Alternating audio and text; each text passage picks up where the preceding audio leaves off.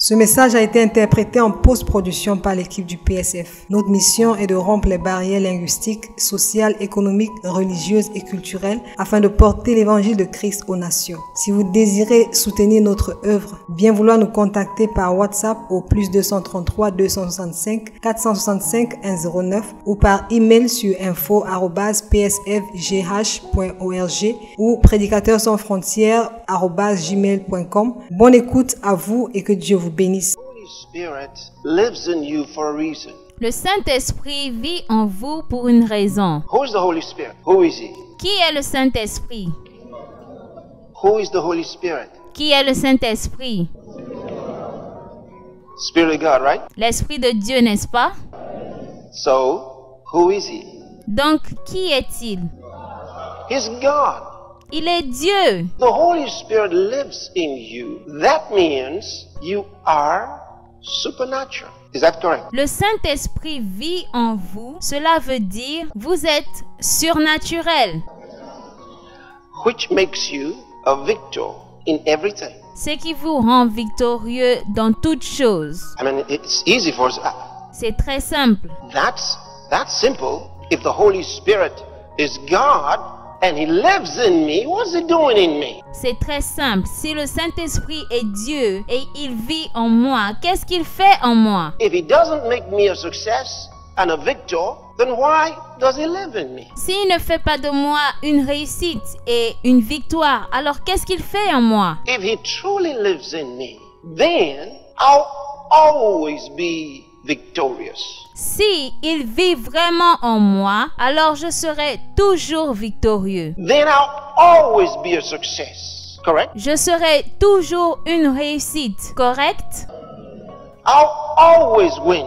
Je gagnerai toujours. So, why doesn't every Christian always win, always live in victory? Alors pourquoi tous les chrétiens ne vivent pas dans la victoire? Pourquoi ils ne gagnent pas toujours? Because not so many know how to listen to him. Parce que beaucoup d'entre eux ne savent pas comment l'écouter. You see it?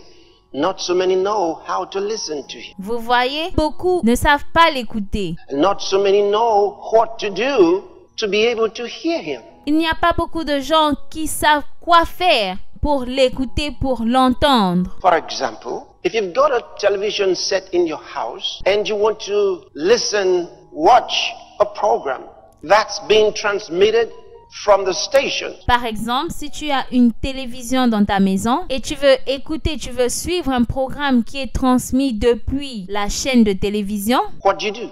qu'est-ce que tu fais? You tune to that station. You tune to the channel. Tu changes pour aller à cette chaîne. Tu te connectes à cette chaîne. If you don't tune to that channel, you're not going to get it.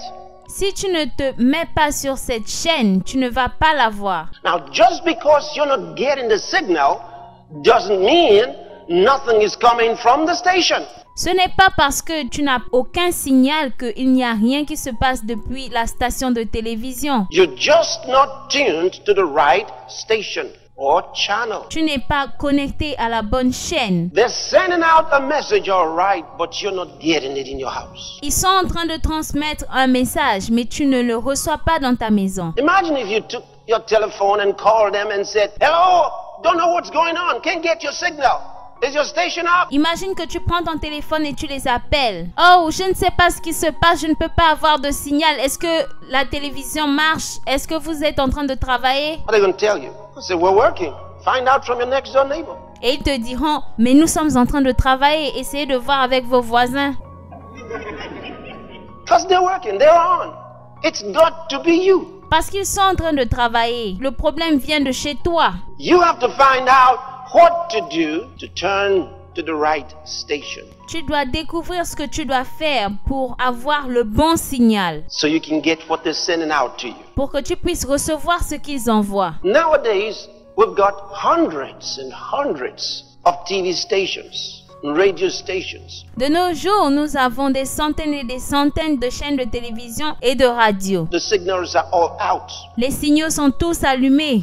And so, how come Donc, comment cela se fait-il? I can choose what I want? Je peux choisir ce que je veux. So, if I'm listening to a particular station, Donc si j'écoute une chaîne en particulier, that doesn't mean that's all that's coming. Then I don't like what's coming out. ça ne veut pas dire que tout vient et je n'aime pas ce qui vient. But I've got the option.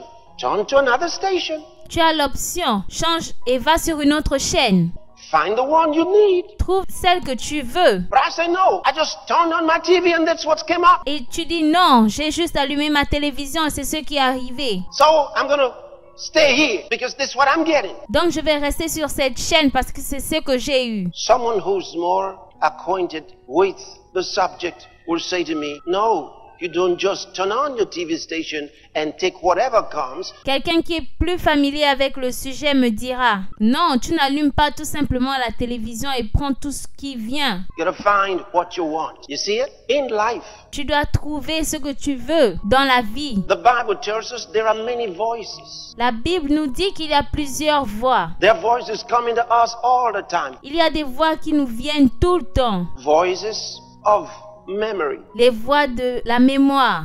Things that happened in the past that we can still remember. Des choses qui sont arrivées dans le passé qu'on peut toujours se rappeler. Voices from our environment. Les voix de notre environnement. Voices from our neighbors, our friends, the last person we spoke to. Les voix de nos amis, de nos voisins. All of these voices are coming to us. Toutes ces voix nous viennent. And then the voice of our own mind coming to us. And amidst all of these voices, you got the voice of God. Et parmi toutes ces voix, tu as la voix de Dieu. So, how do I know how to get God's voice? Donc, comment est-ce que je peux avoir et reconnaître la voix de Dieu? Because there's so many voices. Parce qu'il y a tellement de voix. Does his voice sound so strangely different? Est-ce que sa voix sonne tellement étrange et différente? Am I going to know because of the way it sounds? No. Est-ce que je vais savoir à cause de la façon que ça sonne? Non. You're not going to know because of the way it sounds. So how are you going to know? Tu ne sauras pas à cause de la façon dont ça sonne. Donc comment est-ce que tu le sauras? You're going to know because Jesus said, my sheep know my voice. You're going to know. Tu le sauras parce que Jésus a dit que ses brebis connaissent sa voix. Tu le sauras. You will know. Tu sauras. Even the medical science tells us that a baby in the womb can recognize the voice of the mother. Même les scientifiques disent que un bébé peut reconnaître la voix de sa mère dans le ventre. In spite of so many voices. Malgré toutes ces voix autour. Have you seen the place where bats live? Est-ce que vous avez vu l'endroit où les chauves-souris vivent? There's thousands of them. Thousands of them. Il y en a tellement, des milliers. Hundreds of thousands of them in that place, that little place. Des centaines de milliers dans ce petit endroit. And when they come back in the morning, how do they know which one is their little baby? Et quand ils reviennent le matin, comment ils savent que celui-ci est mon petit enfant? How does the baby know which one of them is its mother? They all know. Comment est-ce que l'enfant sait que l'un ou l'autre est ma mère? Think about it. You've seen many birds flying in the sky. You've seen many. Pensez-y. Vous avez vu beaucoup d'oiseaux voler dans les cieux. How many times have they clashed up there? Combien de fois est-ce qu'ils se sont accrochés là-haut? And two of them fell down because, they know where they were going and can't even drive straight on 3rd Mainland Bridge. Et les deux sont tombés parce qu'ils ne pouvaient pas voir où ils étaient en train de partir et ils ont fait un crash. Without hitting each other. These birds don't have that problem. Les oiseaux n'ont pas ce problème. How come? It's inbuilt. You see it? Comment cela se fait-il? C'est en eux. What I'm saying to you is, when you're born again, the voice of God is recognized by your spirit. Ce que je dis est que quand tu es né de nouveau, la voix de Dieu est reconnue par ton esprit. You will know the voice of God. Tu reconnaîtras la voix de Dieu. No one will ever need to teach you the voice of God. Personne n'aura besoin de t'enseigner la voix de Dieu. The question is, how do you position yourself to hear His voice? La question est comment est-ce que tu te positionnes pour écouter sa voix? In other words, tune your spirit to God's channel in the midst of many voices. En d'autres mots, connecte-toi à la chaîne de Dieu pour entendre sa voix. Well, somebody said, oh well, if God wants to talk to me, He can talk to me anytime He chooses. Quelqu'un dit, oh mais si Dieu veut me parler, il peut me parler à n'importe quel moment. But He's talking, you just don't know it. Oh no, Mais il parle, tu ne le sais tout simplement pas. You know, God's a master communicator. Vous savez, Dieu est un maître de communication. So they think, because he's a master communicator, if he wants to talk to me, he knows where to find me. Donc il pense comme c'est un maître communicateur, si il veut me parler, il sait où me trouver. That's a partial truth. Partial because, Ça, c'est une vérité partielle. of course, if God wants to talk to you, he knows how to find you, because he's God. Bien sûr que si Dieu veut te parler, il sait où te trouver parce qu'il est Dieu. But are you saying he's not talking to you? Mais est-ce que tu dis qu'il ne te parle pas? Bible tells us he talks to you every day. La Bible nous dit qu'il te parle tous les jours. If we knew God's voice, Si nous connaissions la voix de Dieu, if we knew God's message, si nous connaissions le message de Dieu, if we had his message for the moment about any situation we're going through, si nous avions son message pour le temps, les situations que nous traversons, would face that situation with boldness, with confidence. nous ferons face à ces situations avec courage, avec beaucoup de confiance. Because we know what God has said. Is that correct? Parce que nous savons ce que Dieu a dit. Est-ce que c'est correct? And so what should we do in life? Donc, qu'est-ce que nous devons faire dans la vie? Always seek to know his voice. Toujours rechercher à connaître sa voix. Hear his voice, hear his message, hear his words. Entendre sa voix, entendre son message, entendre sa parole. What's God saying to me now? There are those who say, Qu'est-ce que Dieu me dit maintenant? I never heard God talk to me. Et quelqu'un d'autre dira, je n'ai jamais entendu Dieu me parler. Chances are you ignored his voice. Il y a des chances que tu aies ignoré sa voix. Because he talks to all his children. He does. He does. Parce qu'il parle à tous ses enfants. Il le fait. A lot of times there are those who call him something. Something told me. Il y a certaines personnes qui l'appellent quelque chose. Quelque chose m'a dit. Do you ever hear that expression? Something told me. Vous avez déjà entendu cette expression? Quelque chose m'a dit. Because they don't recognize him. And so they say something told me. Parce qu'ils ne le reconnaissent pas, ils disent quelque chose m'a dit. They don't know what told them. So they say something told me. Something told me. Ils ne savent pas qui le leur a dit, donc ils disent quelque chose m'a dit. He's not something. He's God. Il n'est pas quelque chose, il est Dieu. The more acquainted you are with the Holy Spirit, Plus tu es familier avec le Saint-Esprit, the more you recognize that voice when he talks to you. You won't call him something. plus tu reconnaîtras sa voix quand il te parlera. Tu ne l'appelleras pas quelque chose. You are in a place right now where God can talk to you. Vous êtes dans un endroit où Dieu peut vous parler. Hallelujah.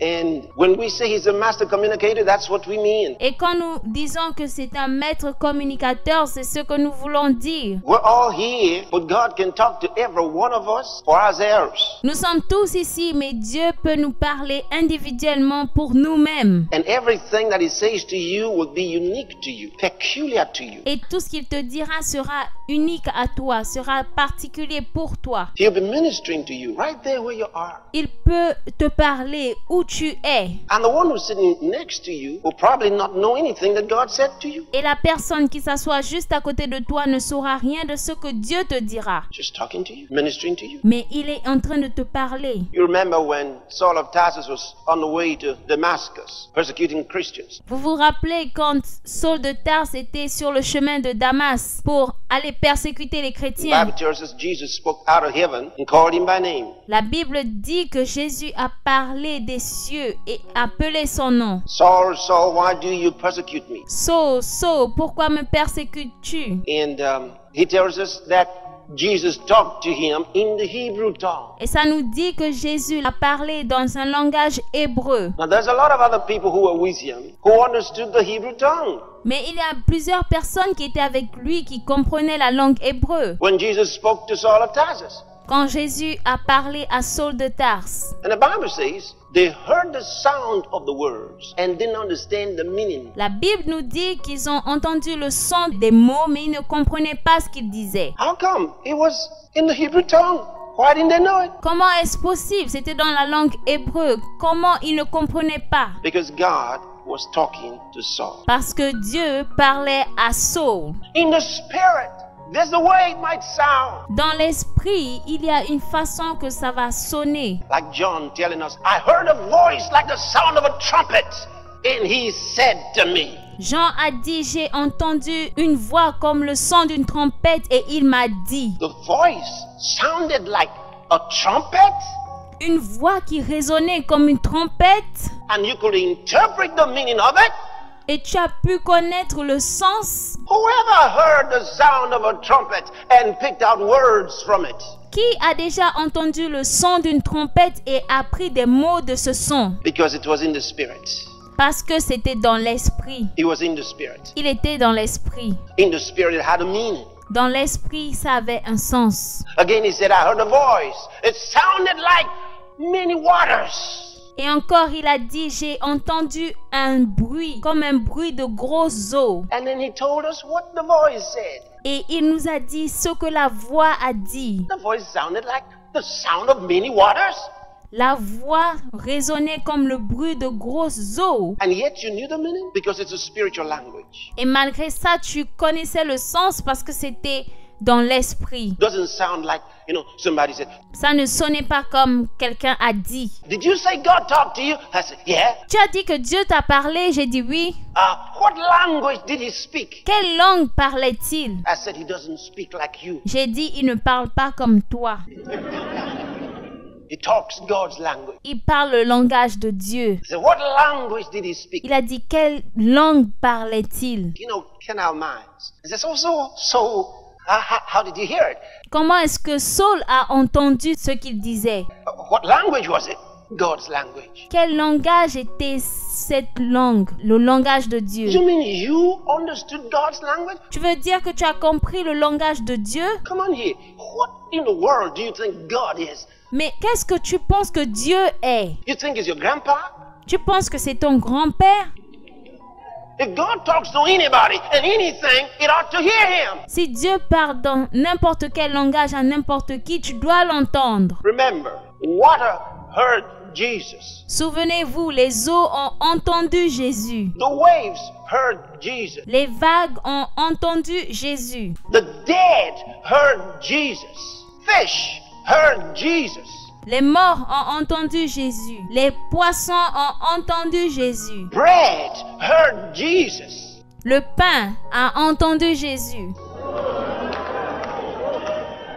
Even the rock heard Moses. Même le rocher a entendu Moïse. Think about it. Water heard. Think about it. Pensez-y. The tree heard Jesus. Remember that? Les arbres ont entendu Jésus. He talked to the tree. Il parlait aux arbres. So, what language did they hear? Spirit language. Dans quelle langue est-ce qu'ils ont entendu le langage de l'esprit? So, in your life, learn to listen to God because He will give you direction. Donc, dans ta vie, apprends à écouter et entendre Jésus. He will tell you what to do. He'll tell you what to do. Il te dira quoi faire. Il te dira quoi faire. I remember some years ago, a certain guy sent a letter, a threat. Je me rappelle, il y a quelques années, un jeune homme a envoyé une lettre, une menace. And he said, you don't show up at that place Il a dit, ne te montre pas à cet endroit because we're going to make trouble for you. parce que nous allons te causer des ennuis. So I took the note and I went and fell on my face before God and put it right there and said, Father, look at it. Donc j'ai pris la note et je me suis mis face contre terre devant Dieu et j'ai dit, Père, regarde. And I was praying, speaking in tongues. Et je priais, je parlais en langue. And the Spirit said to me, don't mind them. Go ahead and do your work. Et l'Esprit m'a dit, ne t'occupe pas d'eux, vas-y, fais ton travail. And they couldn't show up. Et ils ne se sont pas montrés. Are you listening to this? Est-ce que vous écoutez? You see, I had to hear what did God say. Vous voyez, je devais entendre ce que Dieu a à dire. Now here's what that fellow is telling me, but what did God say? Voici ce que la lettre disait, mais qu'est-ce que Dieu disait? What am I saying to you? In your life, learn to listen to God. Qu'est-ce que je vous dis dans la vie, dans vos vies? Apprenez à écouter Dieu. Because He talk to you. Are you hearing me? Parce qu'il vous parle. Est-ce que vous m'entendez? Learn to listen to God. He'll talk to you. Apprenez à écouter Dieu. Il vous parlera. He takes interest in everything that concerns you. Il est intéressé par tout ce qui vous concerne. Nothing is too small. Rien n'est trop petit. If you're concerned about it, then it's enough to get his attention. Si tu es inquiet à propos d'une chose, c'est assez pour avoir toute son attention. Because he loves you. Parce qu'il t'aime. And he wants you to be functional for his glory. Et il veut que tu sois opérationnel pour sa gloire. So anything that concerns you is important to him. Donc tout ce qui te concerne est important pour lui. But you gotta learn to listen. Learn to listen. Mais tu dois apprendre à écouter. Apprends à écouter. Maybe we should look at something. 1 Corinthians chapter 14. Want you to read from... Peut-être nous devons regarder quelque chose. 1 Corinthiens chapitre 14 verset 14. Or if I pray in an unknown tongue, what?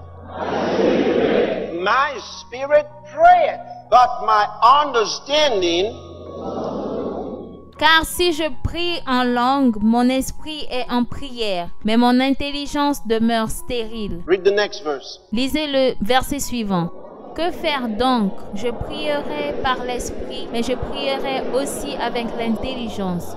Je chanterai par l'esprit, mais je chanterai aussi avec l'intelligence. What is it then? I will pray with the spirit and I will pray with the understanding also. I will sing with the spirit and I will sing with the understanding also. Que faire donc? Je prierai par l'esprit, mais je prierai aussi avec l'intelligence. Je chanterai par l'esprit, mais je chanterai aussi avec l'intelligence. Now go back to the 14th verse one more time. Retournons au verset 14. For if I pray in an unknown tongue, my spirit prayeth, but my understanding is unfruitful. Car si je prie en langue, mon esprit est en prière, mais mon intelligence demeure stérile. My spirit prayeth. So when we pray in tongues, what happens is we're praying from our spirits. Okay? Donc lorsque nous prions en langue, ce qui se passe, nous prions depuis notre esprit. And the utterance is given to you by the Holy Ghost. Et les mots te sont donnés par le Saint-Esprit. The utterance, what comes out, is put there by the Holy Spirit. Ce qui sort de ta bouche te sont donnés par le Saint-Esprit. So he says, what is it then? 15th verse. I will pray with the Spirit. Donc il dit, que faire donc? Je prierai par l'Esprit. Did he say, the Spirit will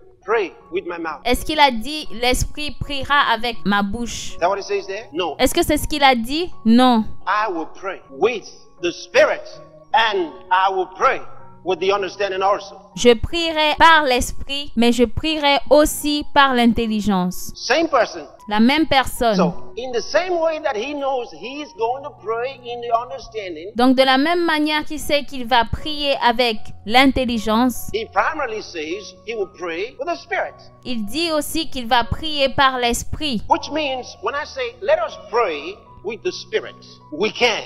Ça veut dire que quand je dis prions par l'esprit, nous le pouvons. Now someone else who doesn't understand this will say, how can we pray with the Spirit? Donc quelqu'un d'autre qui ne comprend pas cela dira, comment peut-on prier par l'esprit? And it says to pray with the Spirit means that you're praying in tongues, right? Good.